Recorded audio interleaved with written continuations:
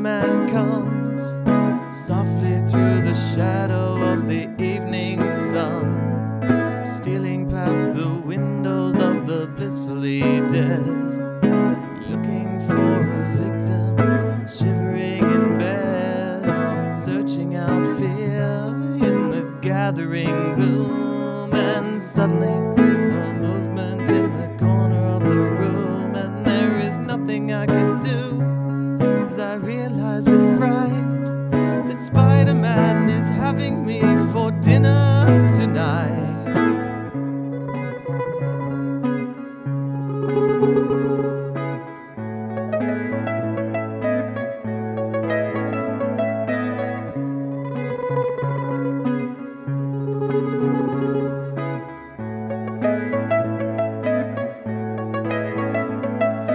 Quietly he laughs, shaking his head, creeps closer now and closer to the foot of the bed, and softer than shadows, and quicker than flies, his arms are all around me and his tongue in my eyes. Be still, be calm, be quiet now, my precious boy.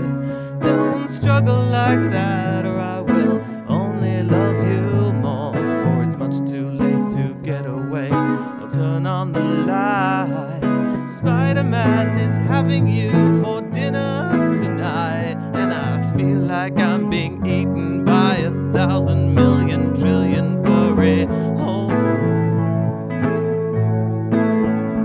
And I know that in the morning I will wake up in the shivering